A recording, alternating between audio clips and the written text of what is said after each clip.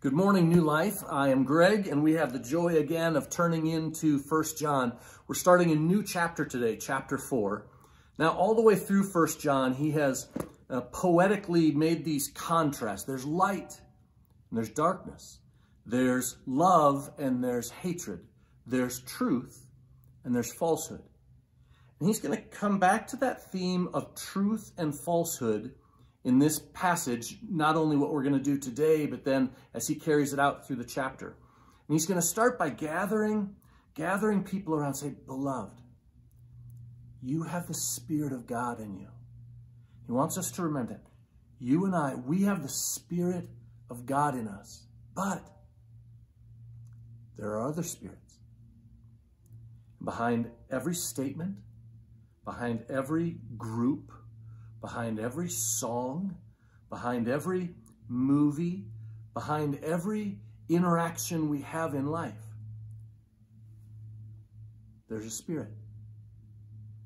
And sometimes it's the Spirit of God, and sometimes it's not.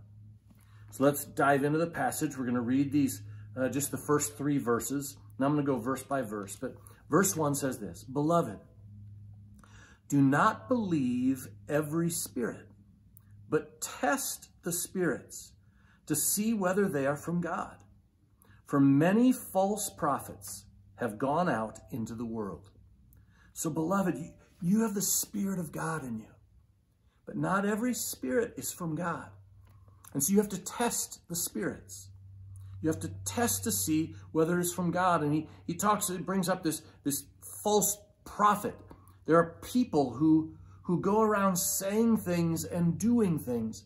And some are real and have the Spirit of God in them, and some don't. We have to tell the difference. So I don't have one of these very often. It's a $50 bill. To be honest with you, I don't know how to tell this is real. I'm not a professional. It looks real. It has color. It has fabric. I could certainly pay attention to any of the easy falsehoods if it was smudged or if the paper wasn't real. To know what a counterfeit is, you have to know what the real is.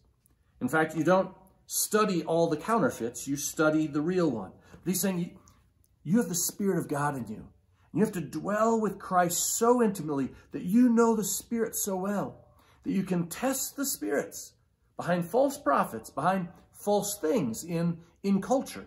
You have to be able to see. So a couple other fake things here. So I have this Coach bag. I bought like 6 of these. I don't remember exactly how many I bought, but I was in a mall of fake things on a trip in China, and these were really cheap. Coach bags have never been cheaper. It's not real. I can't tell the difference. I don't know if you can tell the difference. I told the people I gave them to, well, they knew that. They knew there's not a chance in the world I'd buy Coach bags. Deborah gave me this. It's a little piece of jewelry, and it's real. So this pin is real, but the jewels are not real. In other words, it's a fake, so to speak. I don't know if this is supposed to be a fake amethyst or what but you can even tell it's got some scratches on it. I could tell that if I looked at it. So John brings us in like children. He says, children, you have the Spirit of God in you. But that's not the only spirit in this world. There are false spirits all over. And there are false spirits in false prophets. And he says here in the first verse still, Beloved, do not believe every spirit, but test the spirits to see whether they are from God. For many false prophets have gone out into the world. In other words, this isn't a make-believe thing. This isn't just an idea. This is real right now, all around us. There are fake spirits, and there are false spirits. And as Christians, we have the Spirit of God in us. We have to pay attention to what's out there. By this, verse 2 continues, by this you know the Spirit of God. Every spirit that confesses that Jesus Christ has come in the flesh is from God.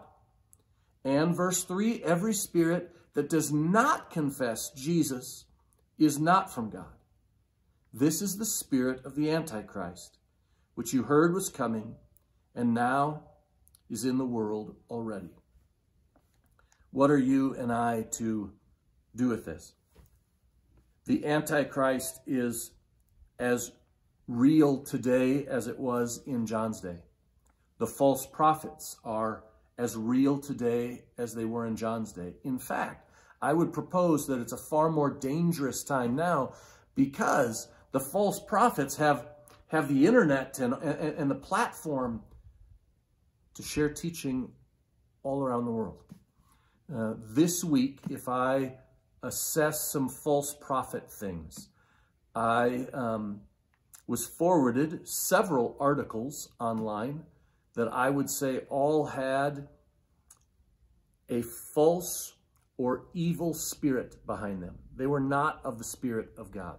False political things trying to sway people to extremes. This week I was reminded again in a book that I was given of a false prosperity gospel that is not real. Here's someone, the person who wrote this particular book is a pastor of a large church, and yet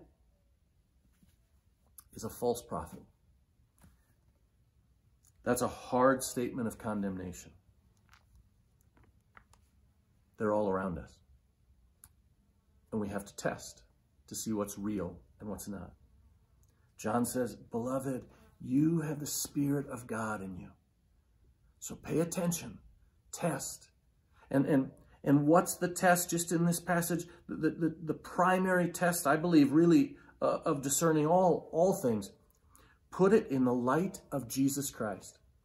Does it confess, not just say Jesus, because we know demons can do that themselves. Does it confess Jesus? In other words, if a spirit says the name of Jesus but is angry and belligerent, you know that's not Jesus. If a spirit teaches a gospel through a human being, if a spirit teaches and you hear greed and selfishness and self-centered teaching in the midst of Jesus, then that's not Jesus. That's not Jesus. We test spirits by asking, is this a confession of the true, real, only Jesus, the Christ, the Messiah, born in the flesh, lived a sinless life, died on the cross as a substitutionary atonement for your sin and my sin. And so I'll close with this. Brothers and sisters, you have the Spirit of God in you. But that's not the only Spirit. So as you go about life today and this week, make sure to pay attention to the teachings around you and ask yourself, does this truly confess Christ? And if not, how then do I react to it? God bless. Let's stay with Jesus.